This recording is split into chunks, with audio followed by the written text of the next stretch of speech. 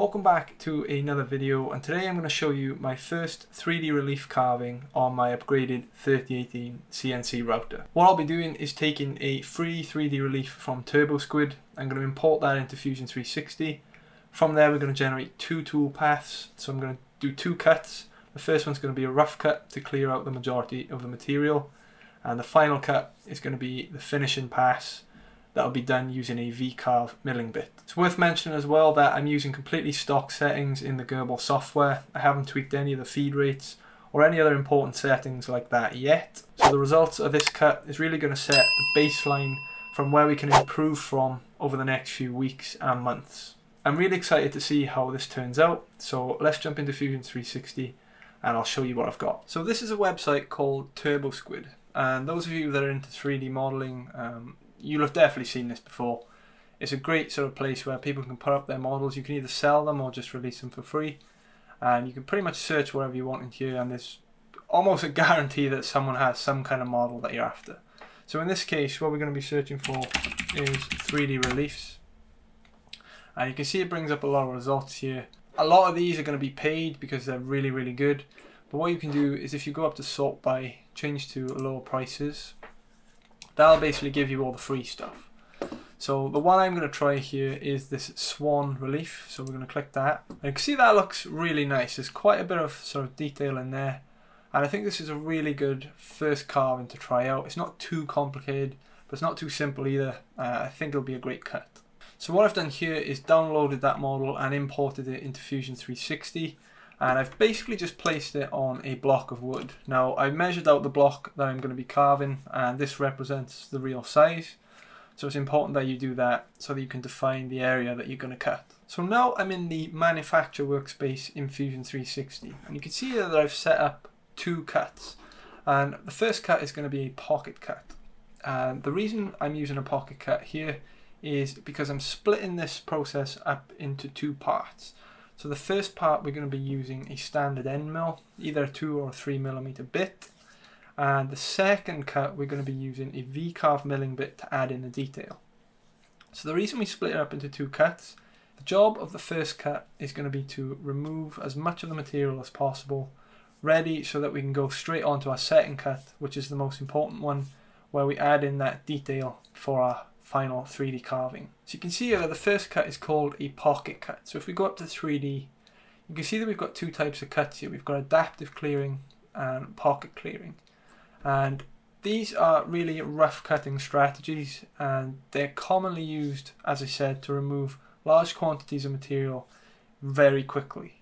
The reason you want to do this is because typically you want to spend the most time carving the detailed parts of the model, right? That's the bit you don't mind giving more time to because you know it's going to result in a much better outcome. So to get to that part quicker, we can use this adaptive clearing or pocket clearing so that we can get all the unnecessary material out of the way and get stuck straight into creating the carving and adding the detail. So adaptive clearing, basically what that does is it tries to remove all the material pretty much in one go, and it puts maximum stress on your spindle, your frame, and you do need to ensure that your machine is capable of using a technique like adaptive clearing.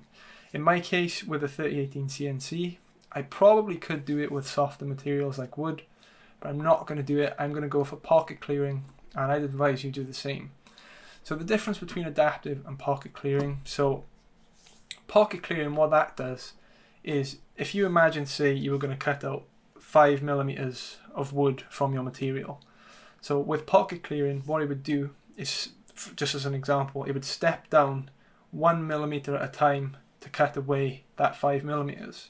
Whereas adaptive clearing is going to stick the end mill straight in 5mm, put the spindle under maximum load, and then make that cut, taking out the full 5mm in one pass. As I said, in this case I'm using pocket clearing because there's less load on the machine, and it's just going to be a better result, I think. The final cut I'm using is a parallel cut, and what this basically means is if we go up to 3D and click parallel, you can see it says there it's a widely used finishing strategy. So to do a parallel cut, we're going to be using a V-Carve Milling Bit. So the milling bit itself comes down to a point, as you can imagine, a V shape, and that point at the end of the milling bit can be used to carve in those really fine details that are going to make our 3D carving look really, really good. And as I said before, this is the part that you want to be spending the most time on.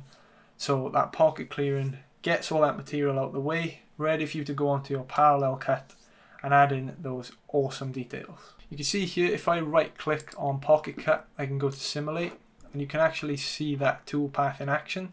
So if I press play and speed this up a little bit, you can essentially watch the cut in real time or speed it up, and you can see exactly how it's going to do it. And you can see in this case, if I go to the side of it like this, you can see that it is stepping it down layer by layer, as I said, using the pocket clearing.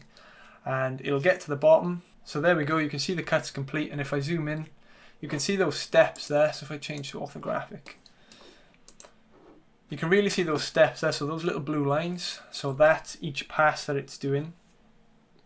It's coming down in steps as opposed to going straight down and cutting the whole thing. So now if I go to the parallel cut and simulate that one, press play, you can see there the difference. You can see we've got a V-Carve bit now. I'm going to hit play and speed that up. You can see what that's doing is it's stepping up over the model and really adding in those details. So if I slow it down a little bit more, so if I zoom in there, you can really see the Z-axis moving up and down, carving out all those details in our 3D relief. So now that we've got our two toolpaths set up in Fusion 360, we can export them from here, load them into the Grbl software, send them to the machine, and it'll start cutting. So let's see how that goes.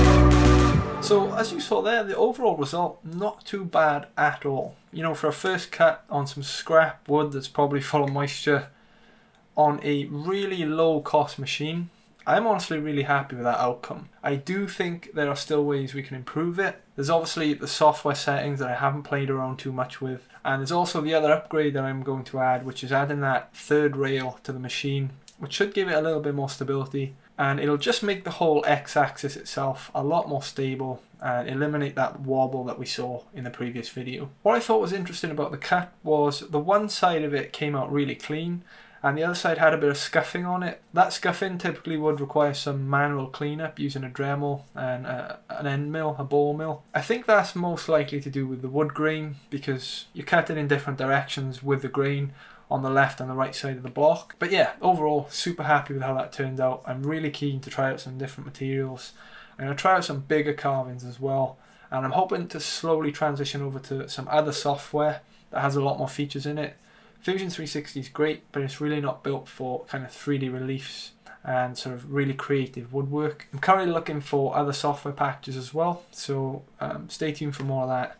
And obviously I'm going to be creating some more tutorials on how you go about setting up your first cut, what free software is available for those of you that don't want to purchase a license for something a bit more pricey. Hopefully you found this video kind of insightful. Thanks for watching. Remember to give a thumbs up, it really helps the channel out a lot. And I'll see you in the next video.